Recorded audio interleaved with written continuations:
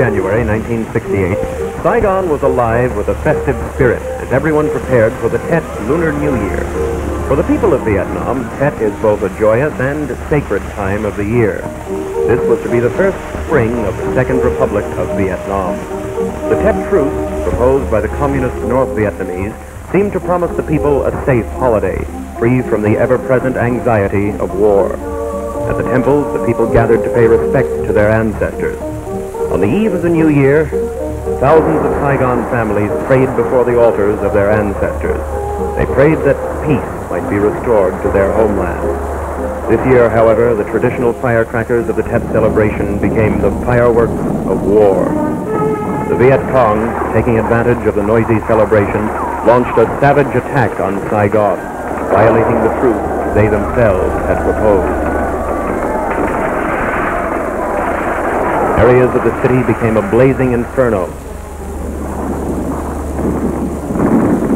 Columns of smoke rose skywards as block after block in the capital city burned with the fires of Viet Cong treachery.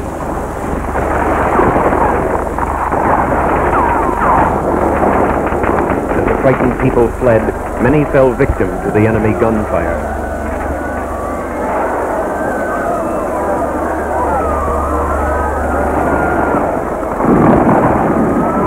Government soldiers reacted quickly to counter the communist offensive and to protect civilian life and property.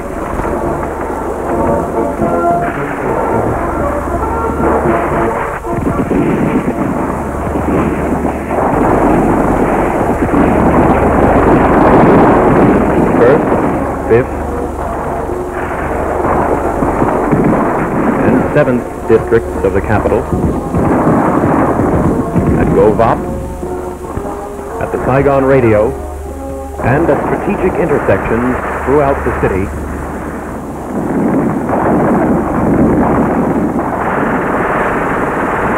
Wherever the enemy appeared, South Vietnamese troops went into action.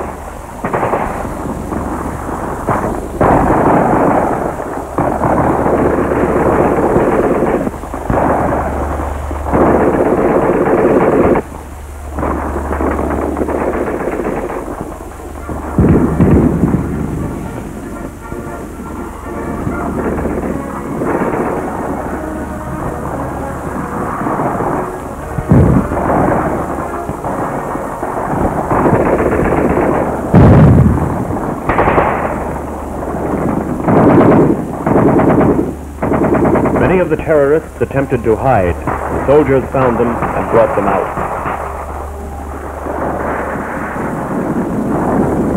In a few areas of Saigon, the enemy seized and held the upper floors of tall buildings. Tanks were immediately deployed to these areas to help dislodge the Viet Cong.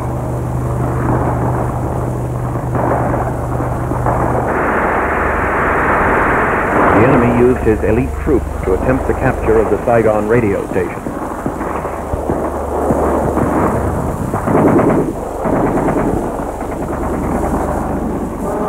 Unable to seize his objectives, the enemy set fire to the building.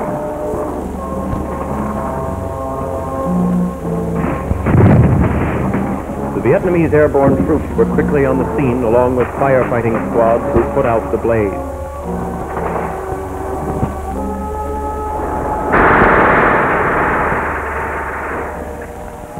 These bodies are evidence of the miscalculation of North Vietnamese four-star General Vo Nguyen Giap. General Giap, who is credited with having planned the communist Tet offensive, is the same officer who was victorious at Dien Bien Phu in 1954. Times, however, have changed. The loss of thousands of men and weapons has taught the communist general a grim lesson.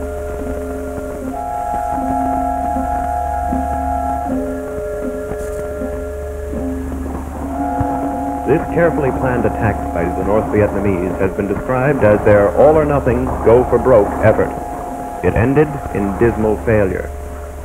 10 communists dead for each Allied soldier lost is proof of the tremendous price they paid for their desperate attempt.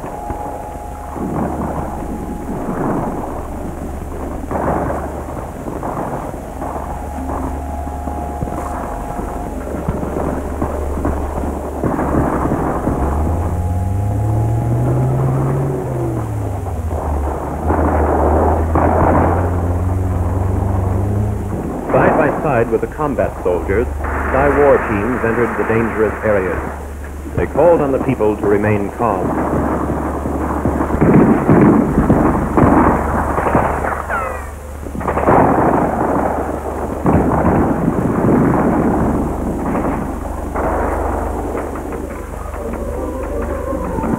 Everywhere in the city, the fearful civilians ran to government soldiers for protection.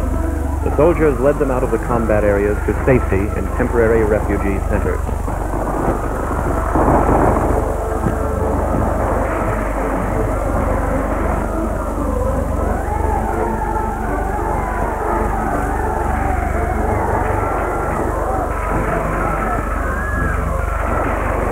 Doctors and nurses of the medical corps came to the aid of the civilian wounded in the city. Military and civilian ambulances speeded the evacuation of the seriously wounded. Among the real heroes of the day were the firefighting squads. Throughout the city, the Vietcong set fire to heavily populated areas to cover their retreat. Each time, the squads had to be on hand immediately to put out the fires and to keep them from spreading. The firemen braved both the flames and enemy guns to perform their vital role in the saving of Saigon.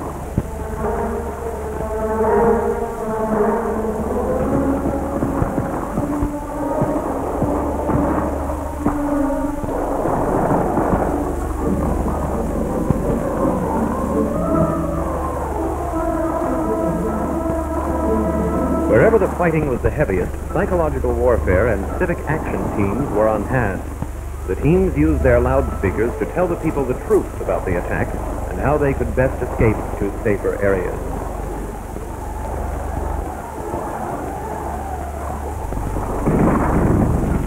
The teams used their loudspeakers continually to appeal to the enemy to lay down his arms and surrender. Many Vietcong responded to the calls to surrender. In some areas, entire squads surrendered as a unit. These prisoners proved an excellent source of information. They told of the lack of morale and fighting spirit in their ranks. Some told how they had been forced to fight, but when their leaders had been killed, they willingly surrendered to the government soldiers.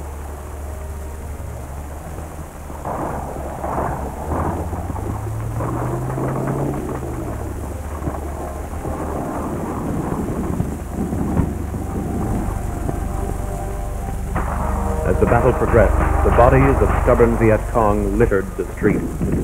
Piles of Red Chinese and Russian weapons were taken from the dead and defeated communist troops. This elderly man, a lifelong resident of Saigon, showed the soldiers the best way to surround the area the communists had infiltrated. Communist violence quickly turned large sections of the capital city into an inferno filled with frantic residents trying to save themselves and what few possessions they could carry with them. In a matter of hours, the homeless numbered tens of thousands.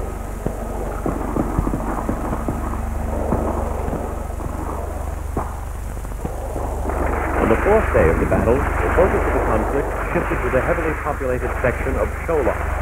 The house-to-house fighting lasted for days. One of the bloodiest firefights occurred at the main intersection of the Vinh Hoa Highway, not far from downtown Saigon.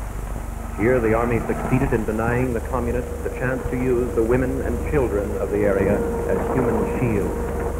Once the civilians were evacuated, the army saturated the area with a lethal display of firepower.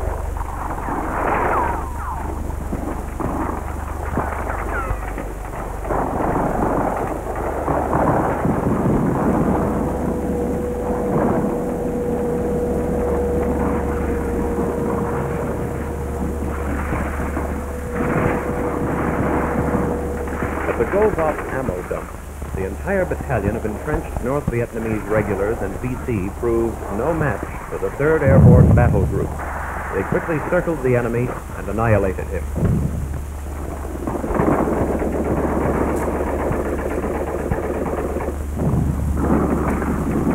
Many of these dead VC and North Vietnamese were forced from their farms and villages and sent to Saigon to face what their superiors knew was certain death.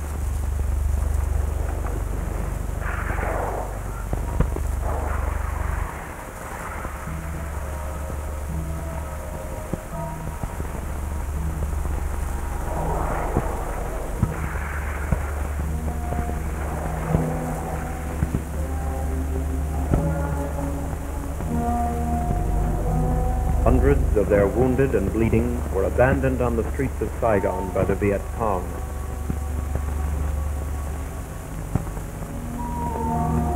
They were provided medical care by both civilian and military medical teams.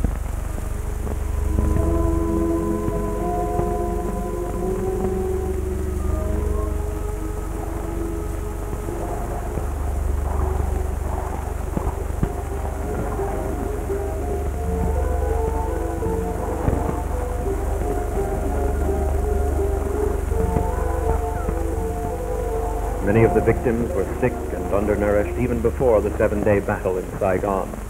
They were given medical care and food.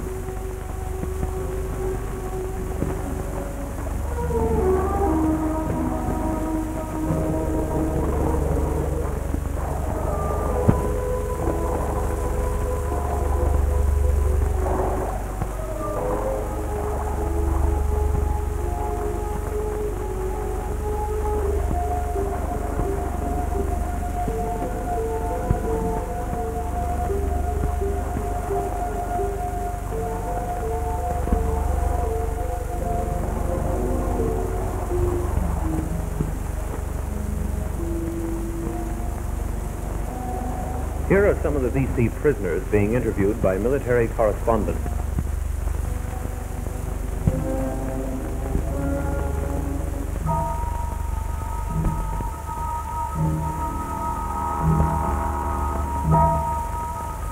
All the weapons captured here are from Russia and Red China.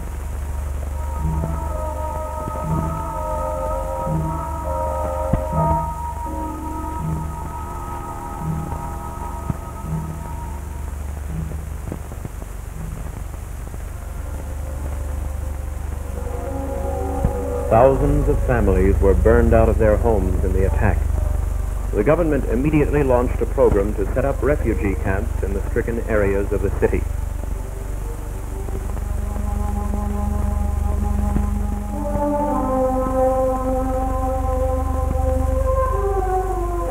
When the fire subsided, the residents returned into the ashes of their homes and sadly shuffled through the ruins to salvage what they could. Many of these people had been born in these houses and had reared their children in them. Now there was nothing left but ashes and memories.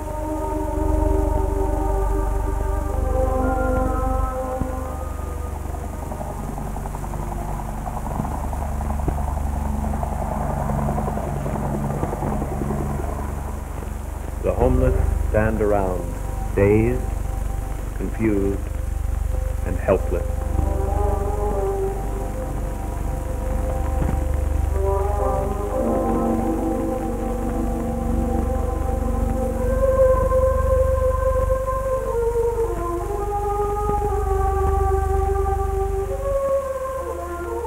While the paratroopers and Marines were flushing out the last of the communists from the city, other Army units were busy relocating the homeless at the refugee centers where they could receive food and medical attention.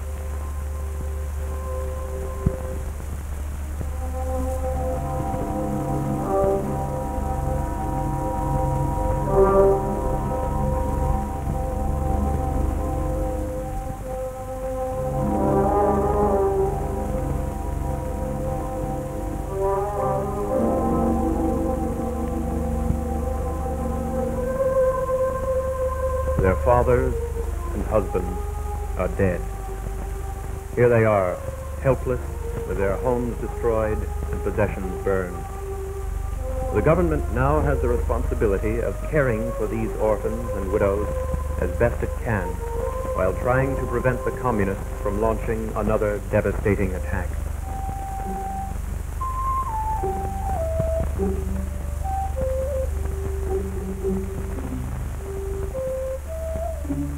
Civic action teams also began a disease prevention campaign among the citizens, especially the refugees.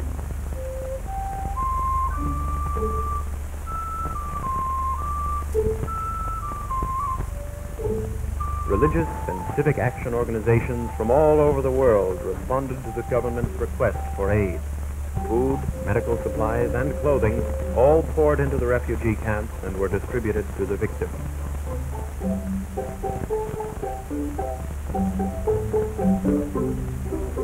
Truck after truck carried water in from outlying areas to the stricken city to help it get back on its feet.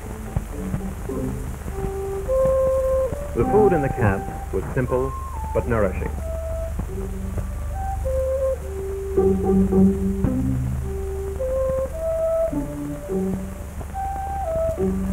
Children are children, even in refugee camps. The WACs supervised their play and recreation.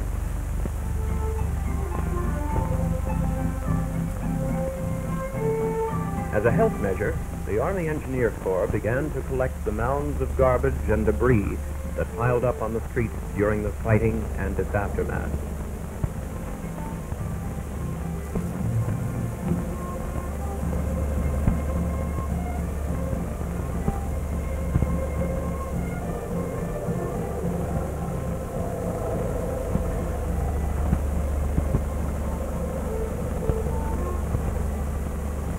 Tons of refuse were loaded into Army trucks and hauled away in an effort to help the residents get their neighborhoods back to normal.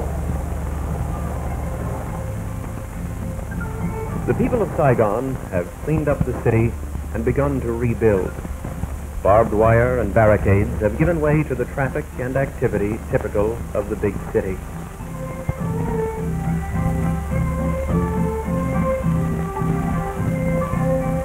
Life is returning to normal.